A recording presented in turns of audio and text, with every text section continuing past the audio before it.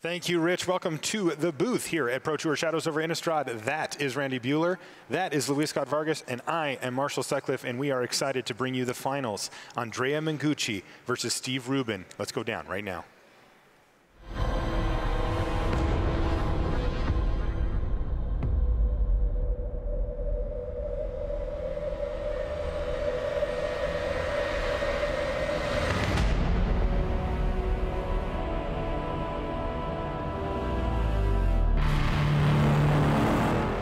Hello and welcome to coverage of Pro Tour Shadows over Innistrad. I'm Marshall Sutcliffe in the booth with Luis Scott Vargas and Randy Buehler.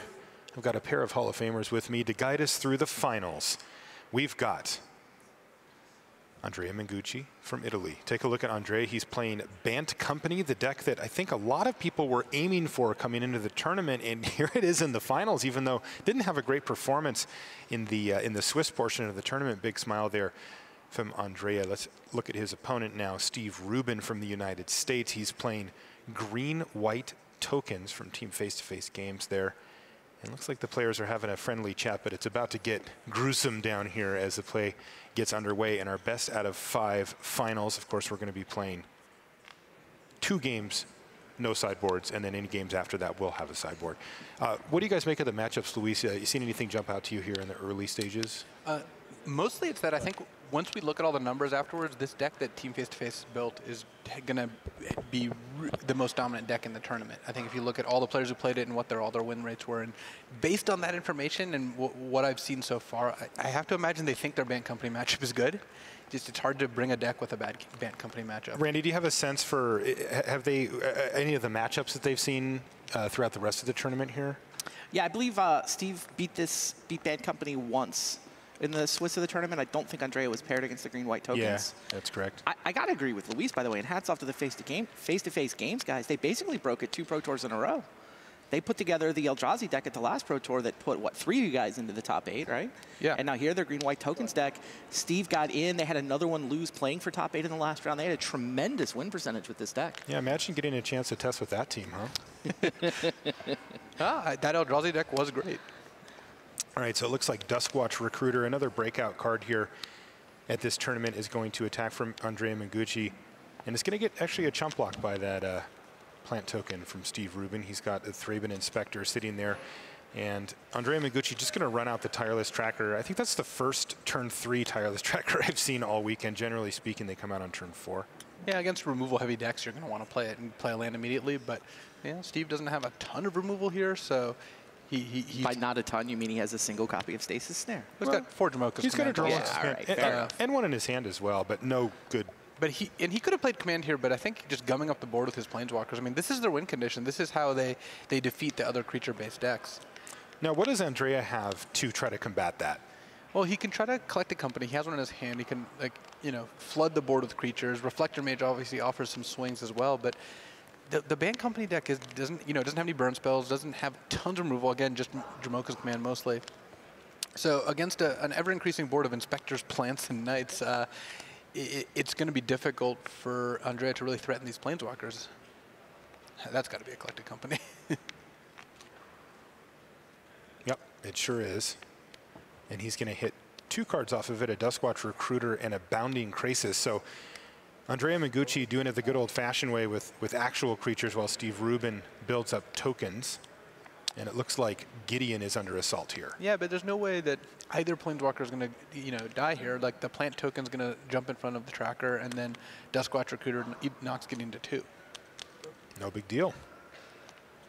And now, basically how Planeswalkers tend to work is every time you activate them, you're going to get a pretty decent advantage. And the fact that Steve goes, turn 3 Planeswalker, activate, turn 4 Planeswalker, activate, turn 5, activate. Like, he's getting ahead, even though Andrea has a perfectly fine draw. 2-drop, 3-drop, company into 2 creatures is, kind of what you're looking for. But Steve is not costing himself any cards to get benefits here, and especially when you start, using Nissa's ability.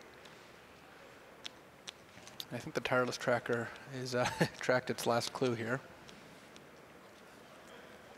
You're going to see that Dromoka's Command now from Rubin. Yeah, and Steve actually is kind of flooded. He has, you know, just 3 more lands in hand. Like if he had another play like a hangerback this turn, it would have been even better for him. But he still has, you know, 2 3/3s and a 3/4 against Andrea's 2 2/2s and a 3/3. So plus the 2 planeswalkers. Yeah, Steve Rubin looks like he's out to an early lead here over Andrea Mengucci, but it is Andrea's turn. I like stacking up the counters on the Thraben Inspector as well, because Reflector Mage bouncing Thraben Inspector is pretty good for Steve. He gets to replay it and get a clue back.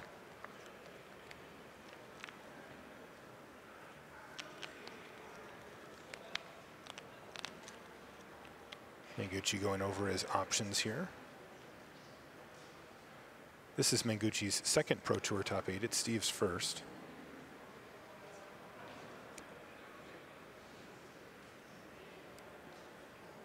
All right, and a nice sequence here for him as well. He's going to play 2 cards in 1 turn, a Jace and a Reflector Mage. Reflector Mage is just going to take out a token. Yeah, Oath of Nissa, again, see, this is why Oath of Nissa is good. We saw Steve in the final game against Seth Manfield Oath into a land, and now here he draws Oath of Nissa, and he can hit, looks like another copy of Nissa herself. Okay. Yeah, that's exactly what he hit. It is kind of funny. Steve wishes he could, like, play the second Nissa, make a plant, then minus the first Nissa, but he has to, because of the legend rule, he has to use the first Nissa's ability if he wants to, and the obvious answer would be to make a Knight with Gideon, minus Nissa down to 1, then play a new Nissa, either minus it or make a plant. It's possible that Steve could just make a plant here with Nissa, but it's kind of hard to resist minusing and then making a second Nissa. Looks like that's exactly what he's going to do, Luis. So +1/+1 counters abound here. And now he's going to cast the second copy of Nissa. Oath of Nissa doing good work, letting him tap 3 planes for this. Keep up a potential Dramoka's command, though I don't think he actually has one. One problem for Steve, though, is that Andrea's got access to so many more cards. He's got a Clue token sitting in play. He also has a Jace he can start activating, and once he hits 2 more cards in graveyard, he's going to be able to flashback Collected Company. He also has Duskwatch Recruiter, so being able to just start activating that if the board stalls means that Andrea's going to pull ahead very rapidly.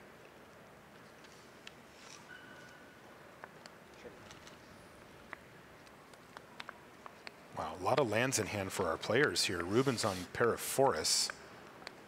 Rubin really needs to draw something like one of his heavy hitters, Secure the Wastes, Archangel Avacyn. Look at Mengucci's hand. Yeah, but Mengucci is about to draw a card off Duskwatch Recruiter end of turn. And especially if Steve misses on spells, then Mengucci can go end of turn, activate Duskwatch Recruiter, untap, activate Duskwatch Recruiter. They both flip. All my creatures cost 2 colorless less. And if he's drawn 2 creatures, just probably play both of them. Mm-hmm. Okay, trigger. Mengucci didn't actually play spell this turn, so they flip now. That's right.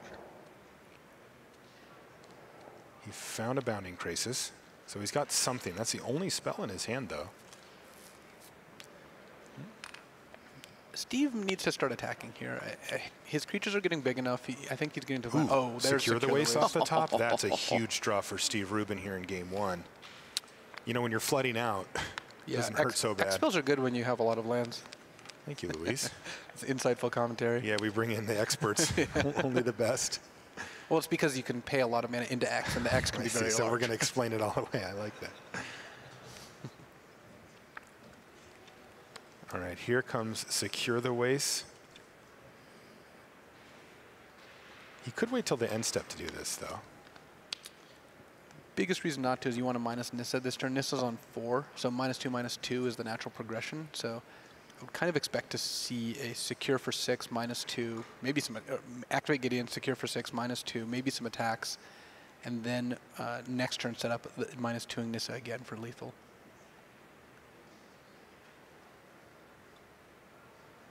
Looks like he's doing the math. I mean, does Andrea have a way to recover from this Secure? It feels like all of his advantage is incremental, right? It's a 2-for-1 here and a bounce spell, a bounce with a Reflector Mage there. Yeah, definitely. Like I agree with you in that he's making, you know, an extra card or 2 a turn, and that's what the Bant Company deck does. It gets ahead by like a half a turn's worth of mana on a lot of the turns. Mm-hmm. But when Steve is making 6 2/2s, and then next turn there'll be 3 3s, then Andrea doesn't have like any one card that can just do all that much. Future match areas coming dangerously close to running out of dice as the secure waste pushes it to the limit. They may have to run over for some of the other tables. You can see that one die sitting on top of all the soldiers is representing a +1/+1 counter on each of them. And so also, Rubin's board has become just unmanageable here. Right, and also to Randy's point earlier that Andrea, besides not having like hugely swingy cards, doesn't have a ton of flyers. He's got Archangel Avacyn, so he's not going to be able to threaten these planeswalkers very easily with his current setup. Yeah, I mean, it seems like Andrea may be able to kill some of these creatures in combat. I mean, he does have 4 potential blockers, but okay. He's hard to imagine how he survives multiple turns of these attacks. Yeah, and these trades aren't even that bad for Steve. He's trading down a 4/4 for a 3/3 and a 4/5 for a 3/3, but getting in, what, is that 9 points of damage? 9 points of 10 damage. 10 points of damage. Wow. Huge swings here for Steve Rubin in game 1. It looks like he's going to be able to ride these planeswalkers out. Let's see if Mengucci can come back. Randy, you were saying you couldn't think of many ways that he can come back from this point given his main deck configuration. Still can't. Yeah, I think Steven both secured the waste and the game with that top deck here, since just making a million 3/3s, because 2/2s now, and the next turn that Nissa's not going anywhere.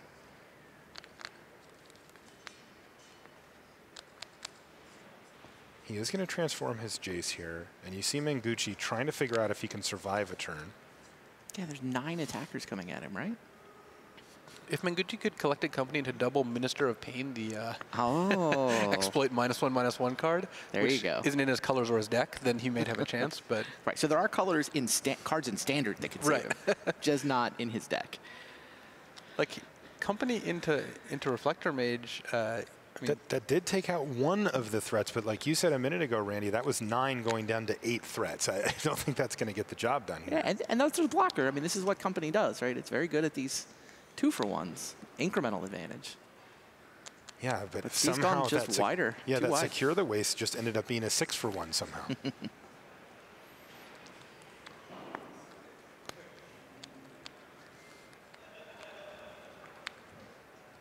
Steve's not even worried about blocks here.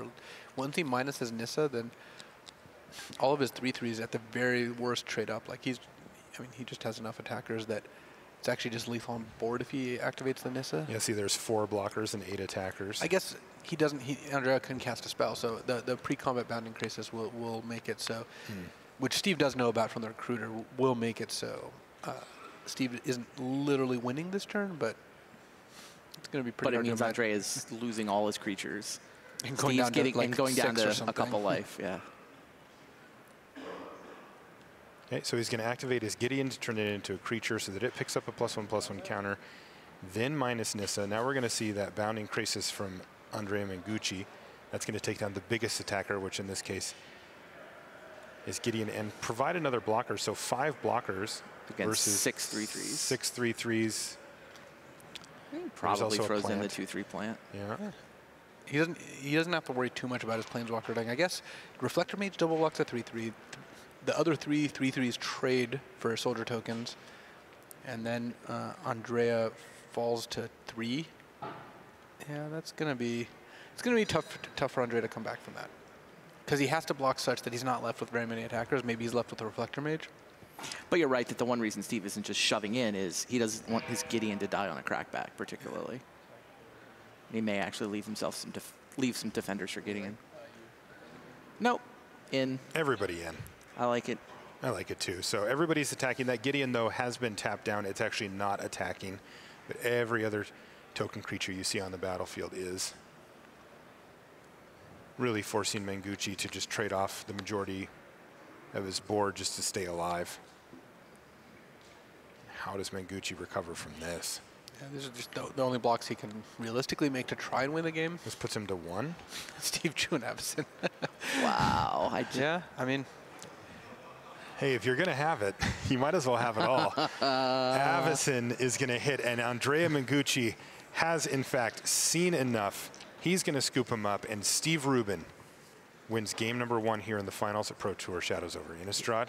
Yeah, I never understood the argument about win mores. Like, I like winning, and I like winning more than I like winning. So. All right, so that is going to do it there for game 1. It goes to Steve Rubin. We'll be back right after this. Put what you've learned from watching the Pro Tour into action next week at Deck Game Day. Test your skills and your new standard deck at a store near you. Top finishers are awarded special game day prizes, including full art premium promo cards and a champion playmat for the winner. There's never been a better time to get into Standard. Set rotation and Shadows over Innistrad have altered the format's landscape dramatically. Blaze a new trail at Friday Night Magic. For more information, visit magic.wizards.com/FNM. And welcome back to the feature match area here at Pro Tour Shadows over Innistrad. We are in Madrid, Spain. We're one game out of this best 3 out of 5, Randy. You like the change. First 2 games, no sideboards. I do. I don't think it's a giant impact, but 60% of games being sideboarded is just a closer number to 67% than 80% would be. And that mirrors the Swiss portion. Yeah, I think you want the top 8. You want the tournament to be decided with as close to the same format as everybody played. So why go to 5 then? Why go 3 out of 5? Yeah. Well, I mean, I also think you don't want the Pro Tour to be decided by just one game of Mana Screw. You want to give more games so that you lower the variance a little bit. Let the more skillful player or the guy with the better deck have the chance to sort of more likely to win the thing he kind of earned. Yeah, it's good for us too, right? I always like to watch more Magic. Yeah. What about for you, Luis? You know, you got a chance to play this a few times now since we've made the change. Well, given that I was up 2-1 against JC Tao, no, I do like the change. I think best. We had to give the more skillful player time to get the thing he earned. Oh man, the system worked perfectly. I do like it for basically exactly the reasons Randy said. I like that the incentives aren't different for your top 8 deck versus your Swiss deck. I don't like it that if you were to be like, well, I want to play Affinity, but Affinity is so bad in the top 8 because it's 4 post-board games potentially. So that being mitigated, it's not exactly the same, but it's close enough, means that you're just going to pick your deck as to what you think would be best in the Swiss, and best 3 out of 5 is just a better format for top 8s. So that means, of course, that this game, no sideboards. We're used to, normally in a top 8, the game 2 would be already in the sideboards, but it's not. The players do have access to deck lists, however. So they're going to know every single card. Some of the players will have played the matchup in the evening against some of their teammates, and I know some of them just go to bed. Yeah, it's funny. I talked to Brad Nelson this morning. I walked in, and I saw him at the breakfast spread for the top 8 players. I'm like, Brad, how's your matchup? And he says, I don't know. My teammates don't get here till 9. Oh, man. 100% true story. He went to bed. His teammates tested the matchup. He was in the second set of quarterfinals. He just hadn't had the chance to talk to anybody yet. No idea how the matchup would play. That's really funny because I talked to Brad a little after that, and he said, you know what? This is the best. They came in, and they told him exactly what he needed to do. He played a few games. They were right, and he's like, great, I'm ready to go. That is awesome. Yeah, now, unfortunately, he said he's getting kicked off the team. Well, it's Team Eureka. The tradition is you join the team and you win the Pro Tour. And you win the PT. Martin Dang joined the team and won his first Pro Tour. Yoel Larson joined the team and won his first Pro Tour. Yeah, and Brad didn't, so he's off. I think, though, that if they're going to kick Brad off, they also got to kick Frank Karsten off. He's pretty good with the spreadsheet. They might actually bend that rule. And maybe Brad can stick around for a little while longer. I know he did a lot of good work. Okay, we're underway in game number 2 here. Steve Rubin up a game over Andrea Mengucci. That's green-white tokens in the hands of Steve Rubin. Lots of planeswalkers on that side of the battlefield. Mengucci doesn't have a ton of answers to those. Certainly not in the main. But he has a good start here. Sylvan Advocate. So Steve chose to play Canopy Vista on turn 1 instead of a Plains. He could have played turn 1 3 Inspector because he wanted to play a green spell on turn 2 with Vista. Land sequencing is important in this standard format. It's maybe not as complicated as when there were fetch lands like Flooded Strand and floating around, but you still have to kind of think about what you're doing, especially with the shadow lands where you have to reveal a land and that sort of thing. Okay, it looks like Andrea Mengucci is just going to attack right into the opposing Sylvan Advocate. Steve Rubin's going to respect the possibility. Yep. Interesting, and he's going to follow up with a Duskwatch Recruiter. Yeah, I think. Does Dromoka's Command get the job done there? I think I like the block there because if Andrea had Dromoka's Command, he could have just +1 and fought it anyway. Right. And now you're just giving him free 2 points of damage. It was just a free attack. Now he's going to attack back, representing the exact same thing. This is less free because Andrea can double block here. And then even a Dromoka's Command, +1 the Advocate, make it a 3/4. It can fight 1, but then it'll just it'll die to the other. So it's trading Dromoka's command and his creature for both other creatures. Andrea's considering it too, and you know what? Rubin does have the Dromoka's command here. Yeah, and Andrea's certainly doing the math of like, okay, what happens if he casts command? It's the thing is, because it fights, it still takes damage off whatever it kills. So it's not a complete blowout. It is a 2 for 2, which Andrea might be willing to accept. Wow, it's just going to single block here. Really? Doesn't that let the command? No, it's the same play, right? It ends It's still a being the 2 for same 2. thing. It ends up being the same place. It doesn't force Steve to use it. So, Right, he gave Steve the option. yeah, which it's is funny a little weird. that both players have given the opponent the option of doing a thing instead of forcing them to do a thing, which, though if Steve had blocked last turn, it wouldn't have forced Andrea to do anything, which is part of the reason I like blocking there, is that he just has the option and it's a free roll. So Steve is just going to get +1/+1 and make Andrea sacrifice an enchantment, which of course he doesn't control. Interesting. So he just wants to trade command for Advocate, but does not want to trade Advocate for Recruiter. This didn't work out beautifully as the Reflector Mage puts the Advocate right back in hand and clears away for an attack with the Dustwatch Recruiter here from Mengucci, dropping Steve Rubin down to 16 life. Yeah. So does he have a further reflection? It's possible Steve would have been happier had he done made the other play, but I think it made sense what he did. Upon further reflection? Yeah, I mean, once you think about it a little more. Got it. That's what you meant. Randy, we don't encourage him. Don't worry, he encourages himself often enough. So Steve has a lot of options here. He's got the Sylvan Advocate that it got bounced that he can't replay this turn. He's got Hangerback Walker. He's got Gideon. He's got Dromoka's command. Okay, he's going to use Dromoka's command here to put a +1/+1 counter on the Thraben Inspector and fight, and then play a Hangerback Walker. So either way, he was going to use up all of his mana that turn. He decided to take down one of the main card advantage engines from Mengucci and put another threat out. And just like in game 1, I like stacking counters on Thraben Inspectors because these Reflector Mages, Andrea's got all Reflector Mages all the time here. You just don't want to bounce Thraben Inspector. All right, 2/2 drops there for Rubin. Passes it back to Mengucci, who returns the favor. He plays a Dustwatch Recruiter and a Jace before again passing the turn back. Though the more crowded these boards get, the better it gets for Steve. He has Planeswalkers which thrive on crowded boards, and you know what he doesn't want to do, and this is why he didn't play Gideon last turn, is just play Gideon but then lose it to just like Reflector Mage or Krasis tapping down a key blocker. The more creatures Steve can get into play, the safer his Planeswalkers become. Okay, here's Gideon. And he's going to immediately make a Gideon emblem here. Nice. And he's leaving a mana up. He could have played Oath of Nissa, but he wants to pump Hangerback, though I would have to imagine that Hangerback is going to get Reflector Maged here. Hangerback is not the most reliable plan against a Bant Company. I mean, It's just a lot worse these days, right? yes, Hangerback, well, Hangerback, you know, it ebbs and it flows. Against some decks, it's good. Uh-oh, Andrea's coming up on a pretty brutal miss here. All right, he got saved. The last two saved him. A little sweat there from It was Andrea. on just a second Jace Look, until cards 5 you don't and make the 6. finals of the Pro Tour if you miss on Company. That's just that's not part of your game plan.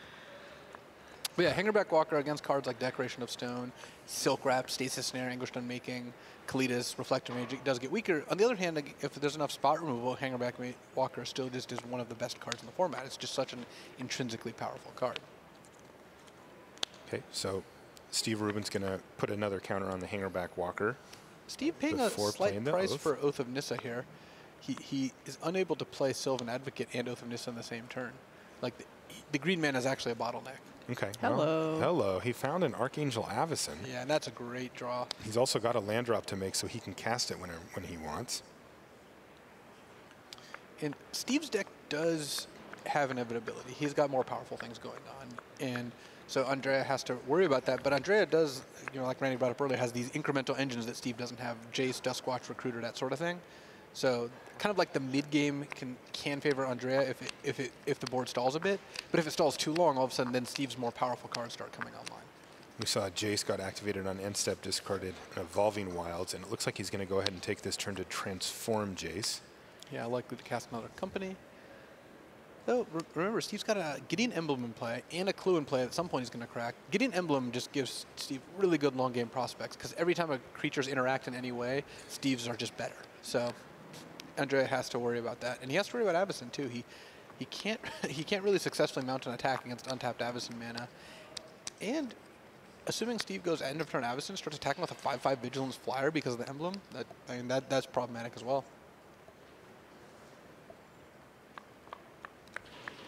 Andrea's got 2 Reflector Mages to defend himself with. Which really aren't doing a ton right now. No, I mean, it's Flash obviously is a powerful card, but yeah. Flash is doing some serious work on Avacyn. One of the plays that we saw come up in the Pro Tour was Reflector Mage your Avacyn the Purifier. Okay, end of your turn, play Avacyn, Archangel Avacyn. And it's like, you can't do that. It's like, well, they're not the same name.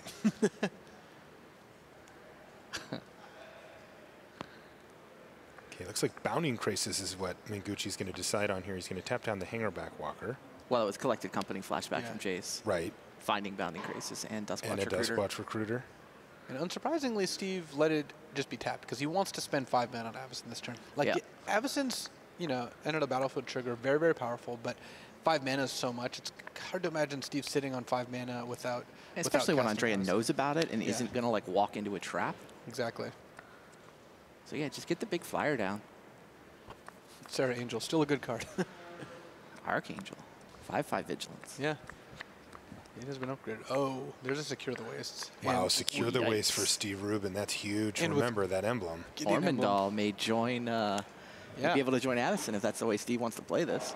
And, you know, if Steve does choose to use Westfall Abbey and turn Ormondal, you know, into a 9/7 or turn Abbey into a 9/7, that does then trigger and flip Avacyn. This is just lethal next turn, right? He attacked with Avacyn now. He attacked with Avacyn plus Ormondal next turn. Yeah. Plus the 3 from Avacyn. Yeah, this is. What does Andrea do about that? I don't really know what he can do. Well, Looks like he's going to kill Jace. Rubin's going to kill Jace first, though.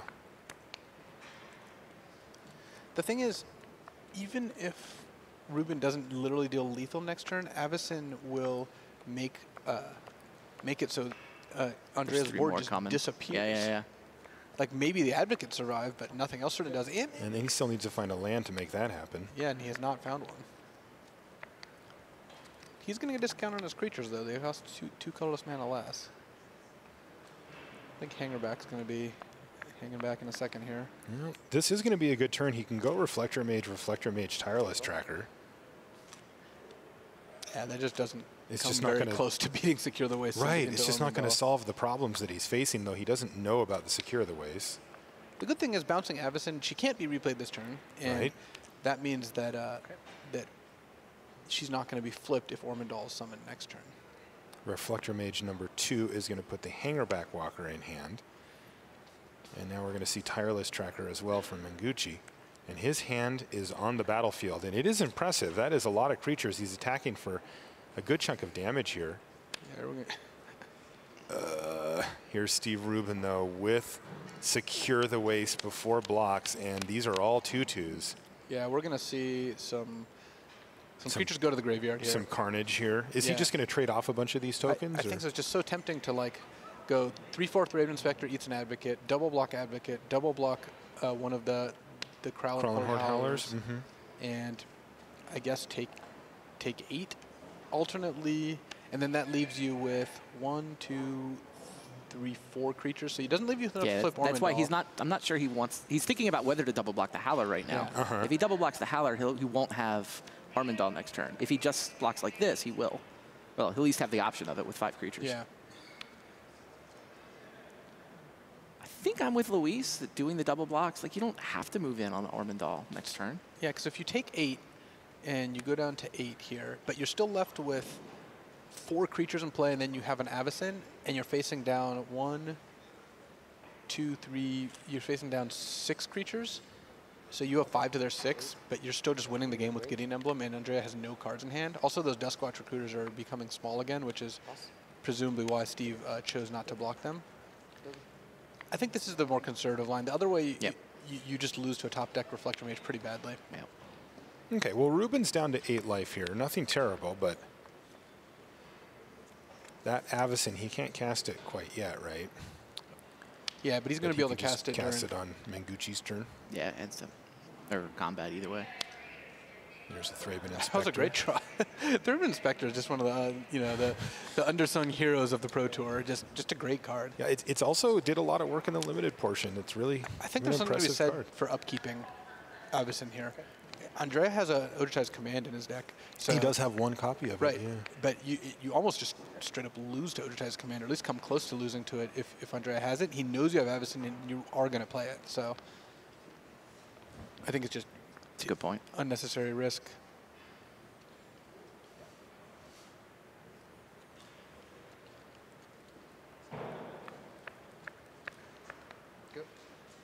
Okay, he's going to pass the turn, so that means we do get to see Avacyn. Did Andrea tap his only blue mana for that to sack that clue? He's got a Lumbering Falls hiding there. Oh, okay. I feel better now. Yeah, I do like summoning Ormondal here because that does flip Avacyn. You just sack all the other creatures, and then even if Andrea has like a Bounding Crisis to stop you, you just wipe his whole board with Avacyn. Yeah. He has to have like company into Reflector Mage Bounding Crisis, which seems like it's pretty difficult to beat anyway. It's also just 2 quick turns in the air with Ormondal.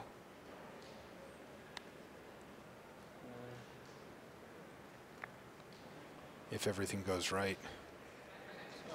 Or wrong, depending on your point of view. Yeah.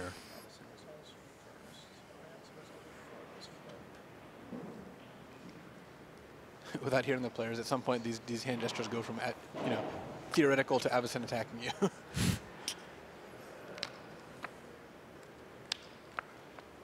Okay, it looks like he's going for it. So we're going to see Ormondal Profane Prince yet again in the feature match area here. Everything gone. Transform this. Combat. 15 in the air. And Steve gains 10, which means he's not going to die next turn even if somehow everything goes wrong. Yeah, there's just nothing that actually kills him next turn. So huge attack here for Steve Rubin. Remember, he's the one who's up a game. Mengucci's going to activate one of his Duskwatch recruiters and hit nothing. Okay, trigger. Yes. Avacyn flips first. Transform, transform, transform. Andrea's board gets purified. Wow, this is gross. So let's go for it. They're talking about who's the active player and how the triggers go up. Yeah, I think they're trying to figure out like whether he has to Duskwatch now. And he does. He finds a Bounding Crisis.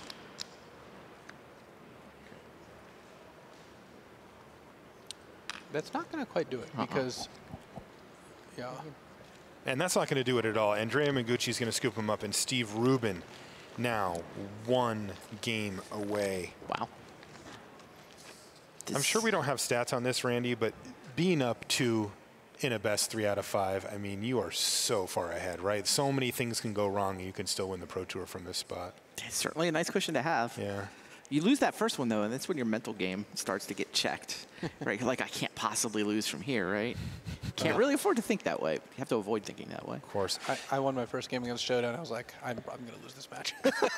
I mean, obviously I was just going to play as best I could, but I was not super hopeful. Fair. All right, 2-0, though, you would have been hopeful. At 2-0, I would have been feeling a lot better because there we're in the realm of like, maybe he pulls to 5-1 game. Right. Why don't we take a look at the sideboards here, gentlemen? Start with Andrea Mengucci. You can take a look, and we saw this in the last round. So he's got the Dromica, the Surrak Declaration in Stone, Dispel Invasive Surgery, Negate, and Tragic Arrogance. Anything jumping off the page to you, gentlemen? Tragic Arrogance does look like it would be decent in some of the games, but it's less good than you might think against a token deck because if their plan is to secure end of turn, then it's still not going to wipe their board. It is funny that it makes them choose a Planeswalker, too, because sometimes Steve will have multiple Planeswalkers. Declaration of Stone does seem like it's legit, though, because it can kill Sylvan Advocate or Hangerback Walker or just wipe a bunch of tokens. All right, let's take a look at what Steve Rubin may or may not be bringing in for sideboards. He's got a wide range of cards here. Yeah, he also has Tragic Arrogance, and I also don't particularly like it without having played the matchup. I do like the idea of Linvala, though. Linvala seems like a pretty good way to combat Bant, because Bant gets ahead by like having an extra 3/3 and pressuring your life, and you just play Linvala and get back into it. I don't know. Randy, can it be correct for both of them to bring in Tragic Arrogance? Like, doesn't one have to be wrong? Well, no, that's not entirely true. Okay. I'm asking. I didn't say it. I asked. It might be counterintuitive, but because Tragic Arrogance gives you so much control over it. When you fire it off, how you build up your board. it's possible that both players envision this board state where Tragic Errands would be good and think that they can take advantage of it best. Though it does sound better in Mengucci's deck if any player was going to bring it in. Okay. Extra secure the way it sounds like it might be pretty good here. Every time Steve drew secure, it was fantastic. He kept drawing it with 6 lands in play and a Gideon. But I definitely agree with you. It looks like a good card. I don't know about Quarantine Field. That also seems like it could be impactful when they both just have 6, 7 lands and a bunch of creatures in play. But I don't know how many of those games Steve wins already. Does it depend? How much does it depend on Dromica's commands either coming in or out for Mengucci there?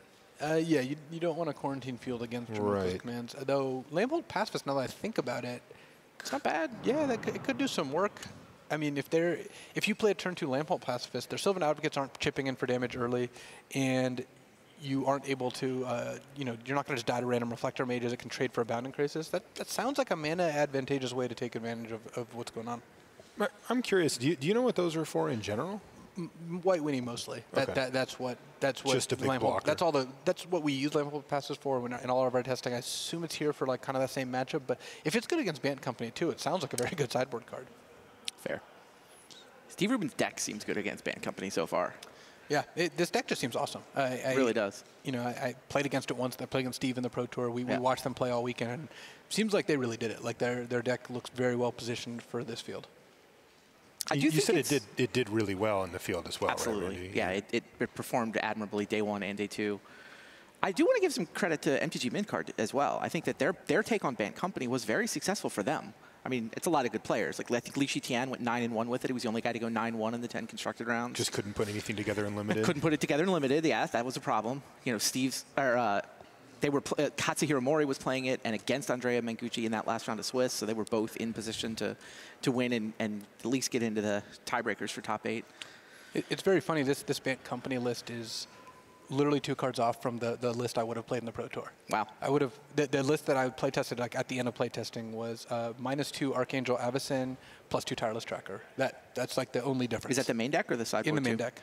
The sideboard very different, but I think that their list is very, very good. I mean, I agree. Strongly considered playing it. It's just all great cards. Yeah, I think their sideboard worked out pretty well for them over the course of the weekend too. Their winning percentage, like everybody on their team who played this deck, did well. Okay, we're underway here in the 3rd game between Andrea Mengucci and Steve Rubin. This could be the one that gives Rubin the trophy if he's going to win it. Otherwise, Mengucci has a lot of work to do. He's got to win 3 games in a row post-sideboard here against Steve Rubin. It all has to go perfectly for him if he's going to be the one to walk away with the big prize. Oath of Nissa, the turn 1 play here for Rubin. Nice turn 2 play here for Mengucci, though. He's got Jace already. Yeah, Jace is a fantastic card, though. I think in this matchup, you'd rather play an Advocate on turn 2 a lot of the time, just because you really need to be ahead on the board before Steve lands a Planeswalker. Because if Steve is able to go Hangerback into Advocate plus pump Hangerback into Gideon, it's hard for Andrea to assemble a way to pressure that Gideon. I'll tell you what, Rubin has exactly that sequence lined up here. If you look at his hand on the right-hand side of your screen, so Mengucci's going to have to do something now, maybe a Reflector Mage to get rid of the Hangerback. Looks like a Bounding Crisis to untap Jace. Kind of cute there. That is cute. Yeah, that's the normal mode. Okay, and here we go. Sylvan Advocate, leave up that mana. You described this play a minute ago, Luis, and he has the Gideon ally of Zendikar in his hand, too. It's funny, for as good as Reflector Mage is against Hangerback Walker, if you don't have Reflector Mage, Hangerback can be pretty annoying.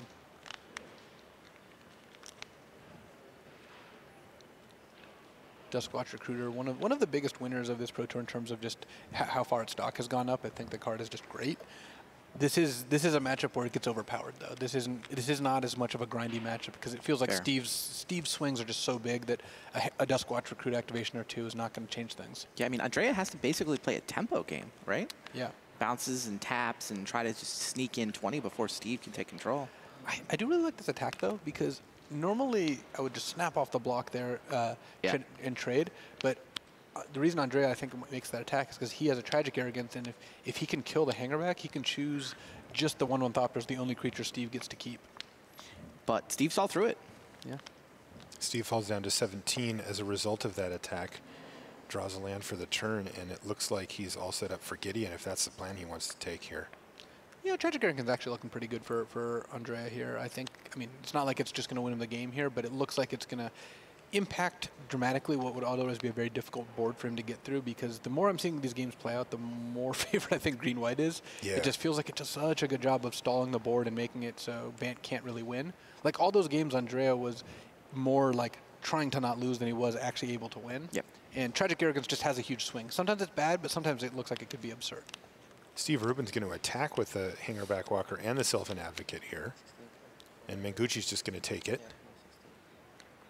So 4 damage. Oh, before that, though, Dromoka's Command is going to add a +1/+1 counter and fight the Tireless Tracker. Good. And another Sylvan Advocate is the follow-up play for Rubin. So instead of playing a Gideon this turn, he's decided to take this line with the Dromoka's Command and the second Advocate. Like even right now, Jace now flips, and then Tragic Arrogance just kills 2 Sylvan Advocates. That does some really good. Wow, and a Reflector Mage he just found with that Jace as well, so Hangerback Walker is going to get reset at some point here too.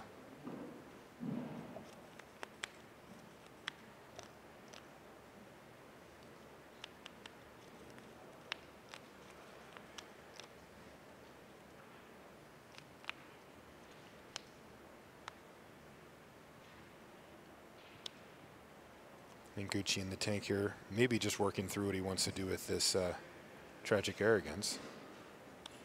Not the only 5-mana spell he has to think about. You saw that he kind of mapped out everything and pointed. Luis, can you walk us through what just happened there? It happened quite quickly. Yeah, so Tragic Arrogance lets Andrea select one, basically each permanent type, excluding lands, for Steve, and Steve sacrifices the rest. And so he chose to let Steve keep Hangerback Walker and sacrifice the 2 Advocates. It happened for himself also, but Andrea only had 1 creature in play because he flipped Jason to a Planeswalker, so he's able to retain all his creatures there. Actually, if Steve ends up with a Clue in play, you can choose the Clue as the artifact and make him sack his Hangerback Walkers. It's kind of cool. Yeah. And Andrea, of course, had a Clue, but he only had no other artifacts, so it didn't impact him. I mean, that was 5 mana, kill 2 Sylvan Advocates. That's a good card. That does some work. Steve's still in pretty decent shape here. Like, he can make Gideon and pass the turn with a Hangerback. Andrea can bounce the Hangerback and attack with the Krasis, but that's not gonna take out Gideon. Andrea does have an active Jace. And both players have Archangel Avacyn in hand, which I was about to ask how the flavor judge would feel about that. You know, the flavor judge doesn't actually rule on Legends being on the same side of the table. It just happens to frequently, so it gets a pass. But here we see, I mean, Gideon can go down to 1 here, but that's just not the same as 0. It's just going to keep making tokens.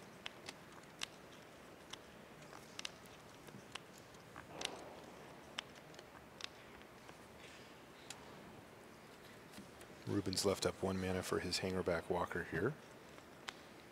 Mengucci's deciding how he wants to approach this. He does have multiple options here. He's got that Archangel Avacyn in his hand, and the Reflector Mage too. And he can flashback Tragic Arrogance at some point with the Jace there. Randy, what do you got for our sideboard update? Looks like Mengucci took out 2 Dromoka's Commands, 1 Recruiter, and 1 Jace to make room for 2 Tragic Arrogance and 2 Declaration in Stone. Steve Rubin, meanwhile, -3 Thraben Inspector, -2 Secure the Waste. So he has a different read on Secure the Waste than we got from this first couple of games. -1 Hangerback Walker, -1 Dromoka's Command. All that makes room for 2 Lambhold Pacifists, a Linvala, an Evolutionary Leap, and 3 Tragic Arrogance. So 5 total Tragic Arrogance sideboarded in. Both players think it's good here. It would be unfortunate for one of them if it was not the best card to board in. Tragic even.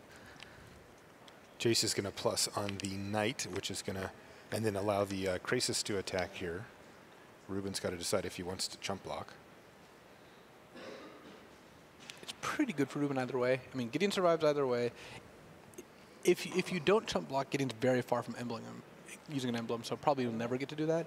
But if you do chump block, you're not going to be able to double block the Krasis next turn if you make another Knight. And Steve does have multiple Hangerbacks in hand, so he can't cast them. Actually, he flipped one upside down just to remind himself, because you don't want to forget and like base a plan about being able to cast something with Reflector Mage. I would lean towards letting Gideon go to 1 here, I think, just to have a bigger board presence when you play Avacyn next turn, but I think it's very close. All right. Oh, that's interesting. I wonder if Mengucci was paying close attention Yeah. there, because he just took the hangerback walker that he drew and turned it upside down in his hand. Yeah, and you know these guys It's- actually used to be teammates. I wonder if this is something they'd ever talked about. It's just funny, because if His he sleeves noticed are it, asymmetrical too, right? yes. It's not, if he had monocolored sleeves, Yes. you wouldn't notice, but Mengu should be able to see that there's 3 cards upside down in his Oh, hand. wow, two, interesting. two Jaces pointed downwards. Well, 3. Yeah, Is there- three. Is there It's 3 now? three. Yeah, okay. But still, just make a token pass with Avacyn up is pretty reasonable here. It's funny.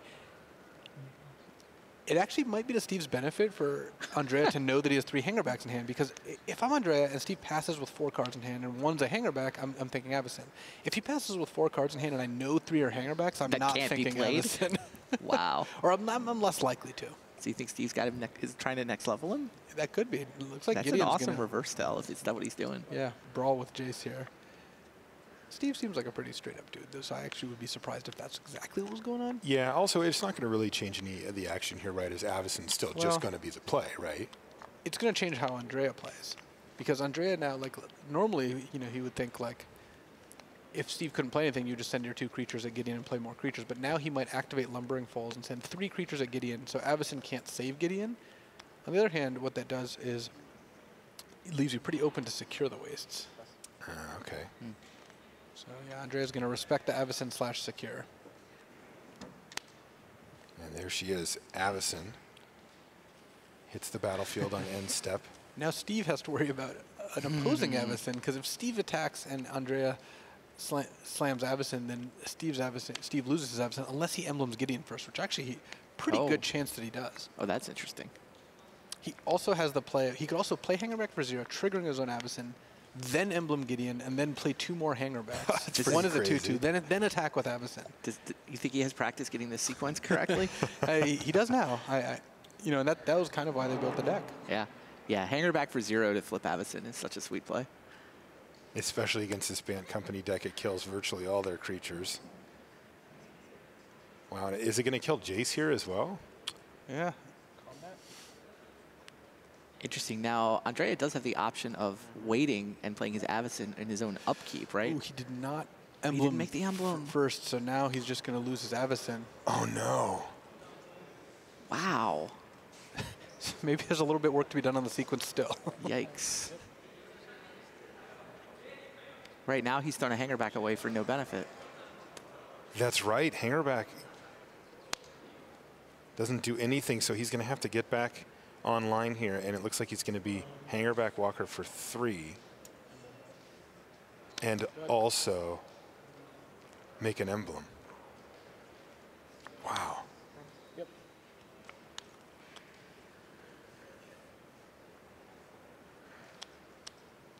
So Steve is actually forced to emblem there, because if he zeros Gideon, then Avacyn can hit, presumably, I guess it can't actually kill Gideon. It can take Gideon down to 1. But he wants to make sure he gets the long game value out of the emblem first. So you think his plan was to make an ally until the Avacyn Yeah, came presumably, down? if he wanted to emblem, he would have done it before attacking. Presumably. Just to get an extra damage through. Though, But facing the enemy Avacyn, he now changes his plan and goes for the emblem. well, he did. I think he also may have wanted to play a smaller hangerback, but because he, like multiple hangerbacks maybe, but because he still has 1 hit left in hand, but I think he's in the mode of like, I probably can't beat Reflector Mage at this point, so just playing the biggest hangerback possible is the highest value. Like normally you would not want to play a hangerback for that much against a deck that's playing Reflector Mage, but here I think, you know, Steve is moving into the phase where it's like, if Andrea has certain cards, it's going to be very difficult for Steve to win. All right, Andrea has activated his Lumbering Falls.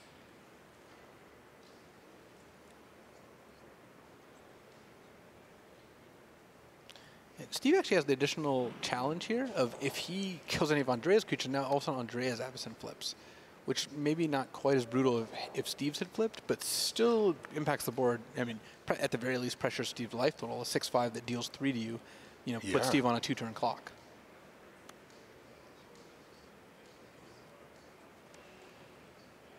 Okay, Avacyn's going to attack Gideon. And now everything else is going to attack Steve. And Steve can just eat one of those creatures, but then that'll just flip the Avacyn. So Steve will take 5 here and then 3 more on upkeep. He decides to trade with Lumbering Falls? He doesn't trade because there's a Gideon Emblem. Oh, of course. He just eats the Lumbering Falls. No, he didn't block anything. He did. I thought he blocked the Lumbering. That's what I thought too, but it went back to Andrea's land pile. It did. I don't know why though. Did he just not block? No, I think they just didn't. Okay, I guess he must not have blocked because Lumbering Falls didn't die, and he plus Jace on the hangerback. So it was a block, but it just just not a trade. Yeah, it was a bounce. Okay, gotcha. I did not see that he had plus Jace on the hangerback. That makes a lot more sense. Okay, but this also means that Avacyn is not going to transform. Wow, this has been an intense game. Oh yeah. Yeah, we talked about how Andrea's path to victory is a tempo game. A Krasis, a Reflector Mage. He got Avacyn for full value. I mean, even the Tragic Arrogance was kind of tempo. It was 5 mana for 4 mana, but it reduced Steve's board's presence dramatically. But yeah, look, there's a Gideon Emblem play. A long game is still going to be pretty difficult for Andrea to win if it goes super long. But he's certainly got the advantage right now, and Avacyn is such a powerful card that it's hard to imagine Steve being able to win this without killing Avacyn very soon. Oh wow, there's the Ojutai's command. Ojutai's command off the top for Mengucci, which cuts off some of Steve's outs. Like I have to imagine Andrea is going to concentrate on keeping Ojutai's command mana up. Okay. So once again, Jace is going to plus on the hangerback, the bigger of the two. Archangel Avacyn's going to bash. It looks like Andrea does not want to. He does not want to risk killing Steve's hangerback walkers because then that'll give Steve more draws overall. Yeah, I think what's happened here as well is that Andrea said, "I'd like to target your hangerback and then attack," and Steve may have said, "Hold on a second."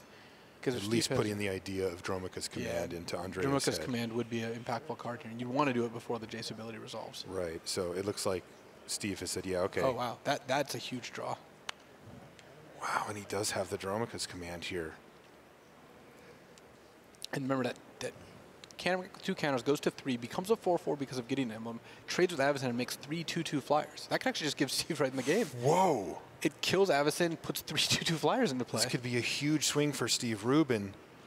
Andrea Mengucci has to sit back in his chair and process what this does. Andrea has another Archangel Avacyn in his hand. Which can save your first Avacyn by kind of like cycling. Like you just play Avacyn, choose to keep the first one, you still get the Indestructible. Avacyn won't flip because she does specify non-angel, but you still get to keep an attacking Avacyn. Is that the play here? He wouldn't be able to leave up Ojutai's command. Yeah, but Steve has no cards in hand, so I'm less concerned about that. You leave up Ojutai's command when you're winning. This makes the winning a little less clear. So he should go for it?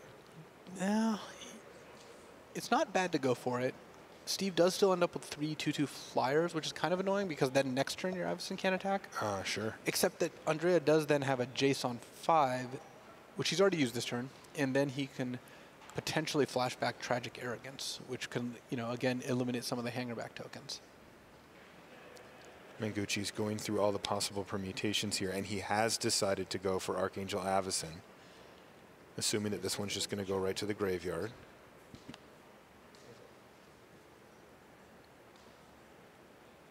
But like you said a minute ago, Luis, the hangerback walker still dies. Andrea could have actually chosen to go the other way. He could have chosen to keep the new Avacyn.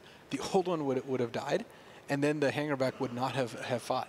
And Steve would have ended up with a hangerback with 3 ++1 counters on it. He'd just have a pair of 3/3 hangerbacks with the Gideon Emblem, so 4/4. Is that better for Andrea? He doesn't have to deal with the flyers. It looks like he is chumping one of them. So this ends up actually working out a little better for Andrea, I think, than just losing his Avacyn. But it's funny that you would actually consider that play. Well, secure the waist. That's not a bad draw either. Oh, wow! This game has been really awesome. Very difficult to tell who's in the lead at any given point during this game. It's been so swingy. It's felt like Andrea's had the upper hand, but Rubin was secure the waist here. Remember, he still has a Gideon Emblem as well, so these are 2/2s. Gets around Ojutai's command cleanly as well. And he does now have the ability to double block this Avacyn with a pair of 2/2s. will not be indestructible. Oh, it's a next tragic turn. arrogance. Oh, Secure the waste. wow, it was a tragic arrogance. Okay, what does that do now to the board state? Oh, man. This is a mess. You can keep a Reflector Mage and a Jace. Telepath Unbound. It's possible that Steve, yeah, he could have pumped his hanger back and then kept one of the Thopters to get 4 more tokens, but I think he's just going to keep, at this point, the big hanger back. Just hoping that no Reflector Mages Oh, he can show keep a up. token, too, because it's artifact. You can choose artifact and creature for himself. Sure. So yeah, that sounds definitely better. And then you have Andrea keep Reflector Mage, and that's presumably Andrea's worst creature. Well, How big of a swing is this for Rubin? this is probably the best card he could have drawn. Turns out both players boarding in Tragic Arrogance, which is great. So funny. But like you said, the timing of it and how you develop out your board really matters. In this case, he just happened to draw it at a fantastic time. Andrea Mengucci is just nodding his head. There's nothing he can do here. So it looks like Steve might actually just keep the 2 flyers, so he's going to make 3 more tokens with hanger back. So he's just going to try to close this thing out in the air. What did he save the mana for? It just cost 5. He just played arrogance. He could have pumped. No, I mean he could have made a 4/4 hanger back. Yeah, I if think this is his what plan. happened is he was going to keep hanger back and And token. then changed his mind. It's still better to change your mind, even if you realize you would have And wished he you did sees it. something earlier. You saw him just pound the table right there. Yeah. He just realized he could have an extra 2/2 flyer. But I think regardless, it's still better to go with the plan that's better, even if it. Totally agree. Totally even if agree. you realize it and you're like, man, that kind of sucks. 100% agree. Yeah, Steve's actually reasonably far ahead. Ormondal could come out at some point Wow. too. Westphal Abbey has been kind of a non-issue so far, but Was that another Hilariously, tragic it's 10 arrogance? power worth of flyers either way. yeah. That being said, it's much better just to keep all the Thopters in play because I it think so, forces too. Andrea to do something, a lot harder to get out of these things.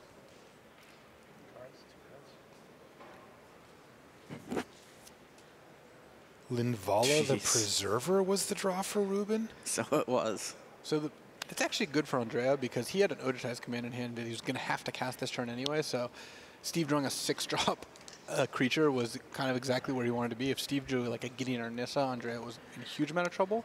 So now Andrea gets to flashback Tragic Arrogance with his new Jace next turn. So this game is very much still going on. Wow, this game is incredible here in the finals.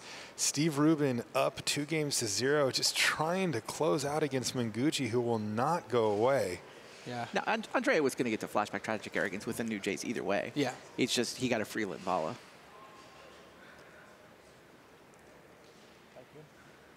Rubin's going to attack with. No, actually, I all guess of given that he was going to flashback Tragic Arrogance, maybe just bringing Jason to play and drawing a card, and then Tragic Arrogance away and Linvala along with everything else, and it would have ended up being Funny. being good. But it would have gained Steve 5 life because that's why Steve played it pre-combat. There's a Collected Company off the top for Mengucci. I think This Andrea turn Mengucci's ahead. He is, right? This turn he just has the Tragic Arrogance, though. Yeah, otherwise he's gonna. He's just going to lose anyway, so. Okay, so he's going to transform a Jace. That means he's going to lose the original Planeswalker Jace, but this one has 5 loyalty, and you see he's lining up Tragic Arrogance here. Wow, what a swingy game. The one that I, Keep a Thopter. the one that I managed to -0. Tap one? Okay. No, the one that I managed to -0. Yeah, Jace goes down to 2. That Reflector Mage has now survived 2 Tragic Arrogances. Just a It's a very humble Reflector Mage. veteran. The way this game's going, this is probably where Steve draws like Secure the Waste or Archangel Avacyn. We have not seen this is the swingest game I've seen in the top 8. Yeah, seriously.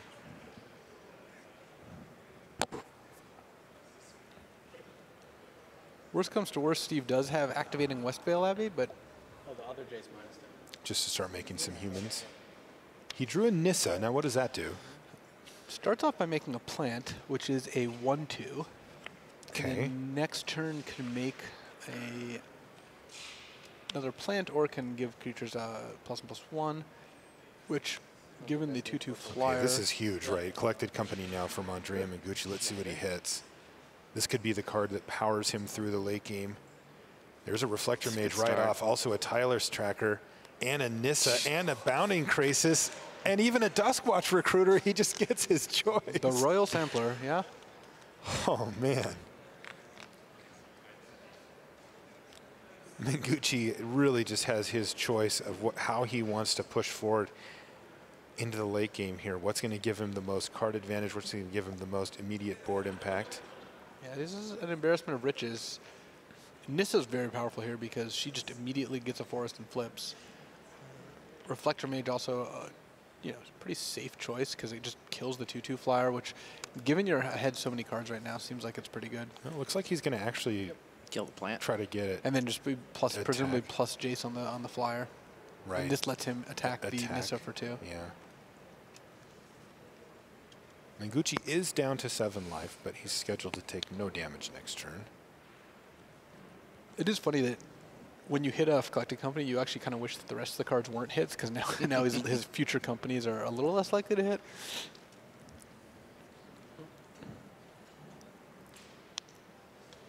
And it looks like he's going to immediately make an Ashaya token, so that's a 4/4. Wow, he's got enough mana left over to fire up Lumbering Falls. Wow, this kills turn, Nissa. Incredible. Yeah, killing Nissa is pretty good. Also, taking Steve to 2 is pretty effective. I wouldn't be surprised if that's just what Andrea does. Yeah, he did. He just went at Steve Rubin. Bring you down to 2 and force Steve to come up with something. He finds a land off the top of his library here. He has a Westvale Abbey, but down to 2 life. That will do it. Andrea Mengucci takes game 3. That was an incredible game. He can only smile after that one. What an insane game. You want to see what the percentages of each player to win at every given turn? It was just like that graph would just be like up and down, peaks and valleys. So. Oh, man. I hope the rest of our games go that same way. That's incredible stuff. So does Andrea, if you look at that smile. Yeah, I see you, Steve, smiling too. How about we take a look at one of the key cards down the stretch there, Reflector Mage. Yeah, this is one of the most standard-defining cards. It pairs perfectly with Collected Company. You see it played in Blue-Eyed Humans as well. It just really keeps, you know, 3 to 5 mana creatures really get taxed by Reflector Mage. It's hard to play those without keeping in mind the fact that they will be reflected upon and you will not be able to replay them. Avacyn, of course, Archangel Avacyn, she fights that by having Flash, which is really, really effective against Reflector Mage.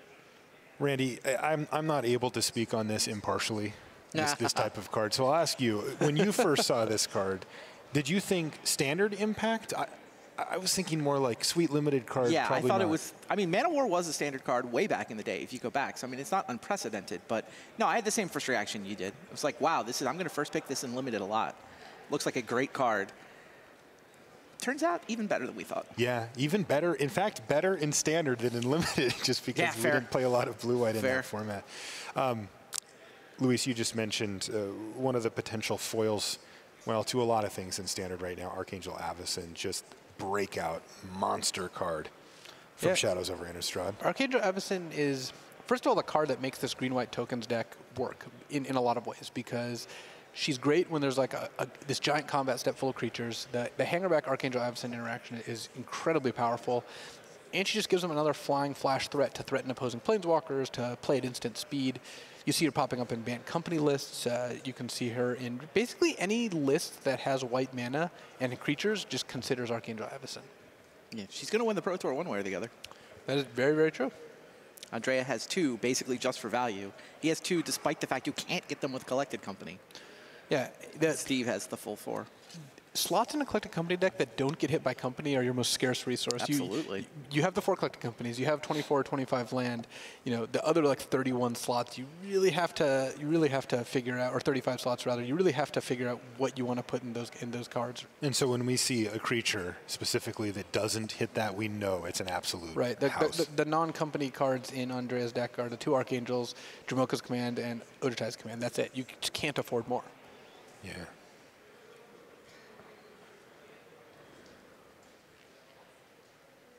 Oh my. We're getting word from the floor that Steve actually thought there was a Gideon Emblem in play already when he attacked with that Avacyn. Yeah, it's very understandable where you have this like sequence of plays lined up, and then you proceed with it, and then you realize you're like, didn't do one of the things you thought about. You're like, I'm going to do this, then I'm going to do this, I'm going to do this. Then you do number 4 without having done number 3. It's just... It does happen. Yeah. Yeah, it's really interesting how that works. I never worry about those players. You know, if you make occasionally a clerical error like that, but you've got the planning down. Yeah. Well, it's a lot easier to fix that than not knowing Right, the sequence. exactly. Yeah, Absolutely. Yeah, he had the right plan. I mean, you don't want to make those mistakes. But well, of course not. He's actually talking through it out loud here, too. I mean, Tim Willoughby down on the floor is just sort of relaying the chat. He's explaining that the thing that distracted him was he wanted to find out if Bounding Crisis was going to happen. So he wanted to move to combat to see if there was going to be a Bounding Crisis. But once you do that, you can't make the emblem anymore. So it's kind of, thinking about, okay, here's my sequence. Now I want to execute the sequence as efficiently as possible, playing around as many things as possible. And like you said, he clearly knows what he's doing. You know what? I also really like the way he's just talking through this. I mean, you might think you don't really want to let your opponent in to understand what you're thinking about, but you got to get that out of your system. Yeah. Totally. I mean, at some level. You got to own it. You own it. You get it out of your system. You talk through it. Andrea's laughing with him about it a little bit. And I think that's going to help Steve just get it out of his system, get it out of his head, and focus on Game 4 and, well, Game 5 if necessary. Very few of the turns in Steve's deck are easy. So I think that him knowing what he wants to do every turn is very important, and he's done a very good job of that so far, even if maybe he missed a step on that particular turn. So I also like Steve's chances on the play here. He's got a deck which I believe is favored in the matchup. He has, it looks like, a very good plan. Tragic Arrogance is an annoying card to deal with, but it still looks pretty good for the deck full of Planeswalkers against the deck full of ground 2/2s and 3/3s, which is essentially what Bant Company is, even if it's got a lot of powerful synergies going on.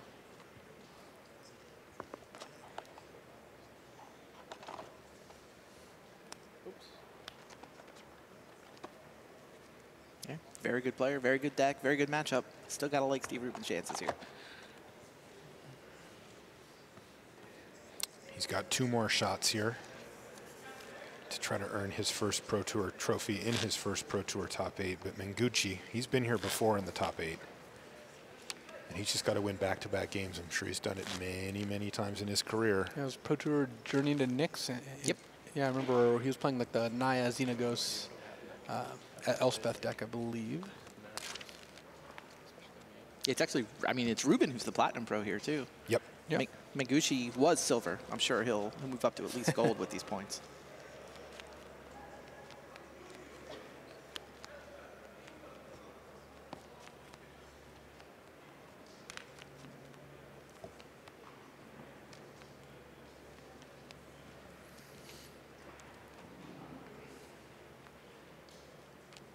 So many big names making this top 8. It's interesting things to all the races for Worlds invites, too.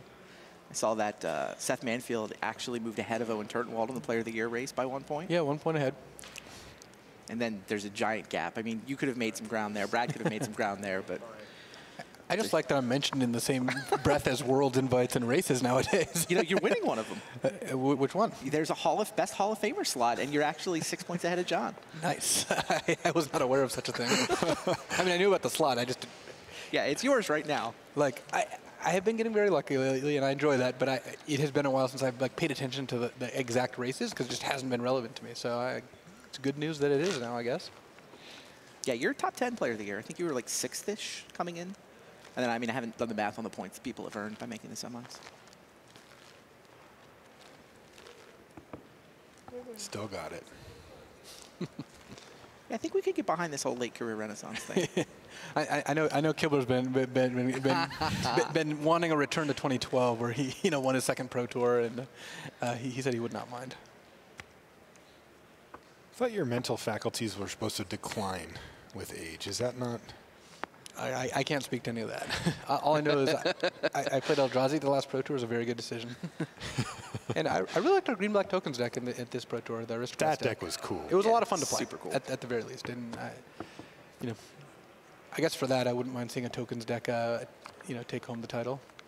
Well, Steve Rubin agrees with you as he takes a look at the opening hand that could take him to that title. Let's see what he's looking at here. Looks like a 6-card hand. It is a 6-card hand with an Oath of Nissa as well as 2 lands, so that's going to be a keeper. Looks like, are they both on 6 I think they here? may both be on Yeah. 6 cards. They are. They were both shuffling at the same time.